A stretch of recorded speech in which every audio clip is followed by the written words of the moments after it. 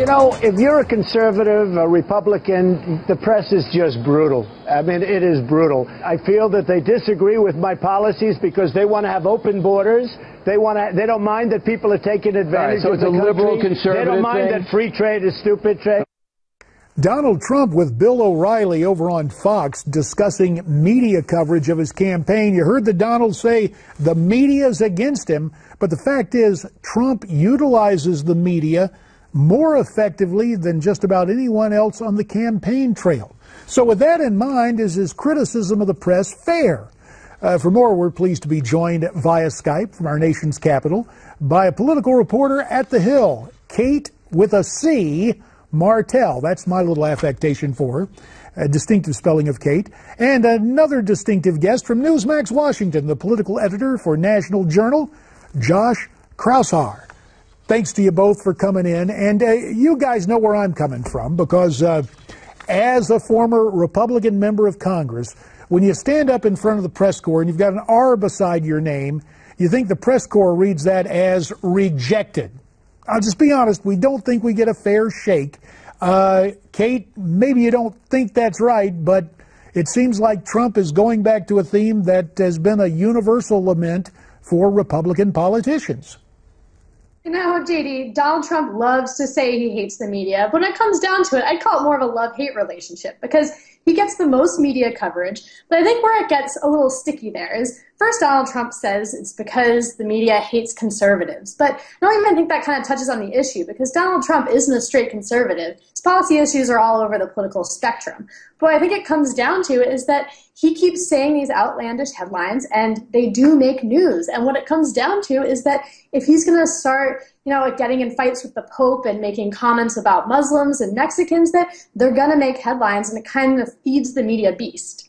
Well, it's interesting. You use the term make headlines from the perspective of the print press. And Josh over there, likewise at National Journal, for you guys in the printed press and on the Internet, I guess it's headlines. For folks in broadcasting, it's sound bites. Put it all together. What is the Trump magic? Are people just captivated by what he's going to say next, Josh?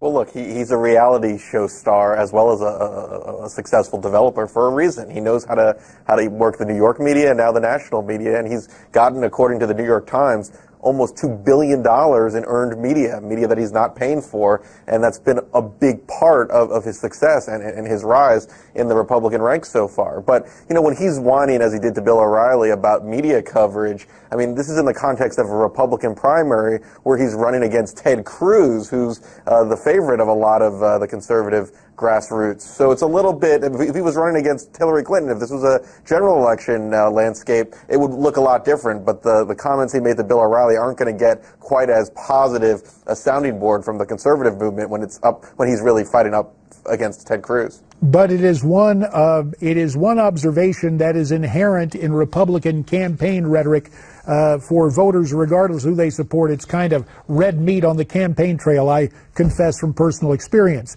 The tale in the numbers from this New York campaign, the Center for Public Integrity reports that Trump spent 13 cents per voter as opposed to Bernie Sanders, who spent $9 per voter. So I guess, Cate, that free media that Josh is talking about, or maybe we call it earned media, whatever you want to call it, it's working for the Donald. Just exactly what Josh said, that Donald Trump does love the free media attention because whether or not he's getting it, he likes to insult the media, but he loves it. Look at all the attention he's getting. And I think where things get a little sticky is the dynamic between the media and the politicians. And I think a good example of this is a few months ago, Gawker claimed to create a fake Twitter account where they started tweeting Mussolini quotes attributed to Donald Trump and tweeting them at him every day, hoping he would take the bait and retweet one of these. And as he did, and it became the headline. So it kind of, fuels the beast back and forth. And it's definitely a two-way street more than Donald Trump is leading people to believe through his interviews. Yeah, Gawker, there with their own dirty trick on the Internet. Now, the folks at Vanity Fair maintain that Silicon Valley created Donald Trump. Here's their reasoning. Vanity Fair argues that because Silicon Valley created social media platforms and Trump is able to utilize them, Without that, he just wouldn't have the success he has. Josh, is that a little too highfalutin, or are they on to something?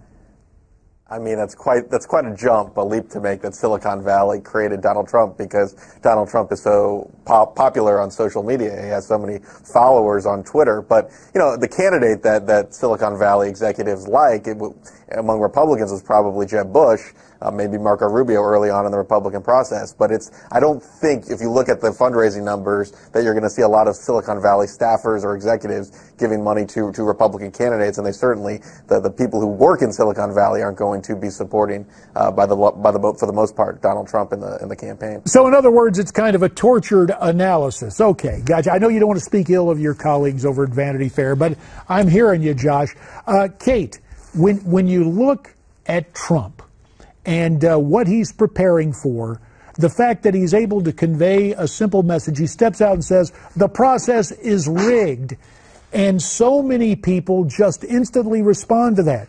Is that Donald Trump as a communicator, or is it just the times in which we live in terms of this appeal to populism? 15 seconds.